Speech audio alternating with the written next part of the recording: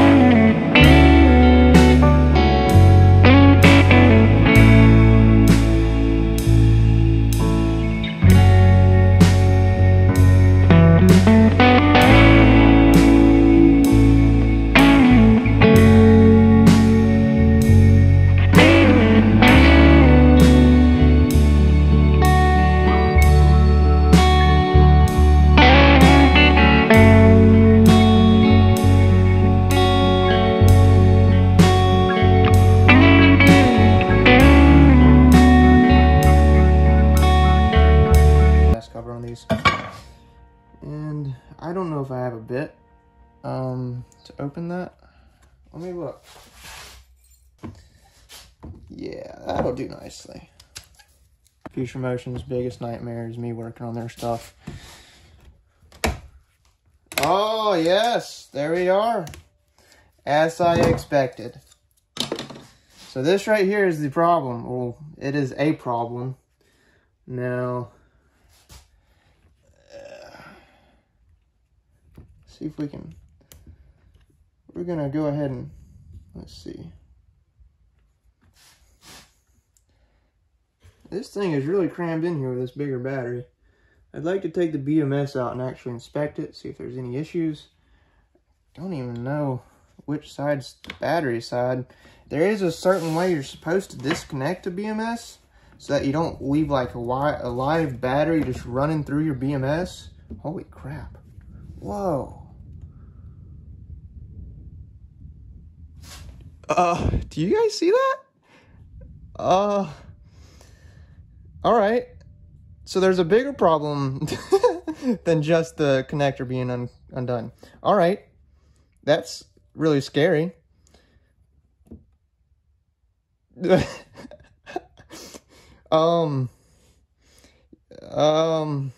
don't even, I'm at a loss for words currently.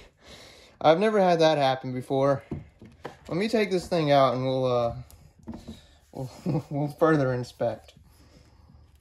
So here's the problem that I always have is this thing comes unconnected. It should be snug. It's called an XT60 connector, and they make bigger connectors on that, but XT60 is what they call it, and it's supposed to stay snug, and they always come loose. That's how it should be. So what I generally do is I usually come in here and I'll open my boards up and I'll either glue it, or I've got duct tape on the Pint holding this to where it won't come off, because, you know, they always come off, and that's bad because once it circuits out, it'll always fry the BMS in this little area. And once your BMS is fried, well, you've got a board that you can't fix. This BMS is looking pretty good. I don't see any real bad circuits. Everything looks good on the BMS, which is good. So that's what I was mostly afraid of. But I was not anticipating the battery cable being completely disconnected from the battery. That's crazy, man. Wow. It just like ripped off? Yeah, I've never had that happen before. Wow. I don't know how to even... I mean, that's out of my level of fixing. I'll have to send that off to a battery tech guy to fix that.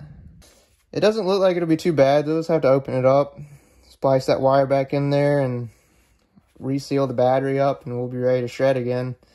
But anyhow, I guess the Pint X will be down for a while.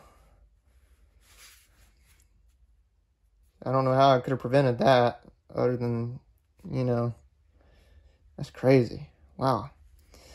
Alrighty. Well,